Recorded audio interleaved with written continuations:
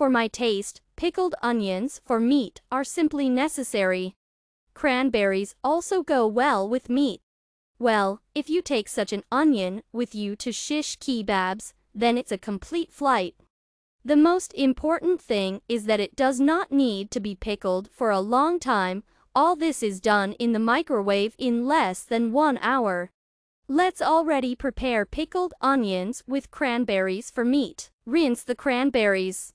If frozen, then defrost at room temperature. Cut 2 large onions into half rings. Mix salt, granulated sugar and vinegar in 150 milliliters of warm water until completely dissolved. Put the onion in the marinade. Cook in the microwave for 5 minutes at 800 watts. Remove immediately from the microwave and cool for 10 minutes.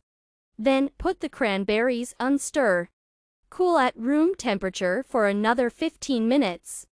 Then put in the refrigerator until completely cooled. Drain the marinade and serve. You can also store it without marinade, but in the refrigerator. Enjoy your meal.